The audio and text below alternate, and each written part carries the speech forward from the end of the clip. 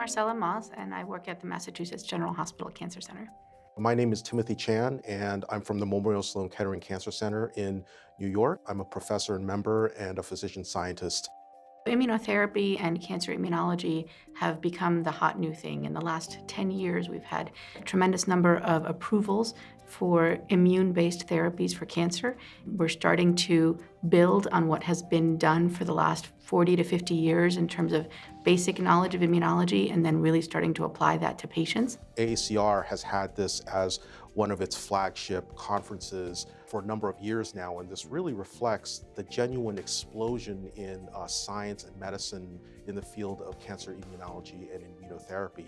There's just so much research and development that having a focused conference on this topic is very timely and going to be very revealing. And so this conference, which this year is being organized by myself, Drs. Sharp, Drake, and Moss, really represent this year's forum to be able to allow folks from all over the world to be able to share and present their data from this past year. Some of the most exciting areas of progress include new checkpoint inhibitors, new combinations of checkpoint inhibitors, deeper understanding of the interplay between cancer cells and immune cells, and of course, my personal favorite are the cell therapies, where we're actually giving immune cells to be the effective drugs for cancer. We are going to have a big forum on advances in T-cell therapies, so engineered T-cells, CAR T-cells, and how the field is making these better and better. We have some very, very nice plenary sessions designed and planned for you guys as well. We have very exciting topics such as trying to identify and make use of neoantigens in new cancer therapeutics, in vaccine technologies. We also have new clinical trials that are going to be presented as well, which are being eagerly awaited.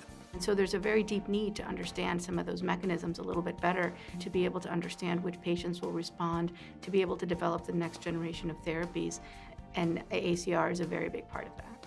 The AACR Tumor Immunology and Immunotherapy meeting is geared towards a slightly more focused audience, and it is really set up for junior investigators to be able to network and to meet speakers and folks that are really doing the great science and running the trials. A lot of immunology stars and cancer immunology preeminent researchers will be there and available.